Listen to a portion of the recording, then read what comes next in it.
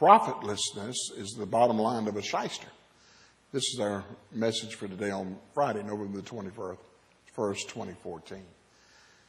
Proverbs 21:6 says, "The getting of treasures by a lying tongue is vanity tossed to and fro of them that do seek death. The robbery of the wicked shall destroy them because they refuse to do judgment or they refuse to do right."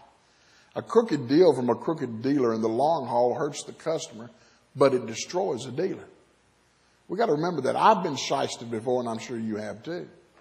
But remember this, we might get shysted, but the shyster's going to get death. They're going to get destruction. A shyster never succeeds in the long haul. His success is short-lived and it's fleeting, and nobody trusts him. Job 20:15. "He hath swallowed down riches and shall vomit them up again. God shall cast them out of his belly." In other words, they may get riches, but they're going to lose them faster than they got them because their practices are wrong. Psalm 62:10. "Trust not in oppression and become not vain in robbery. If riches increase, set not your heart upon them. God hath spoken once, twice have I heard this, the power belongeth unto God. Also unto thee, O Lord, belongeth mercy.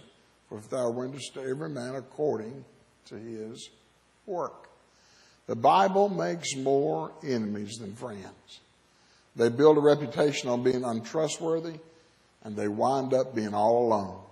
The best way to do it is God's way, and God says, be faithful. Be honest. Do not be crooked. Do it right. A little girl, or rather in Psalms 37:16, "A little that a righteous man hath is better than the riches of many of the wicked. I'd rather have $5 I earned than $100 I've stolen."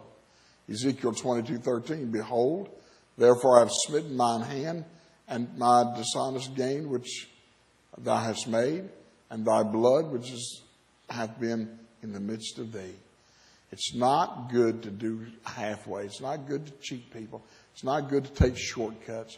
It's better to take the long haul. Have faith, do it right, and in the end, God will bless you, sustain you, and he'll put you on the line of profit, and he'll bless your life.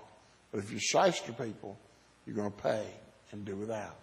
May that be your strength for today and your hope for tomorrow.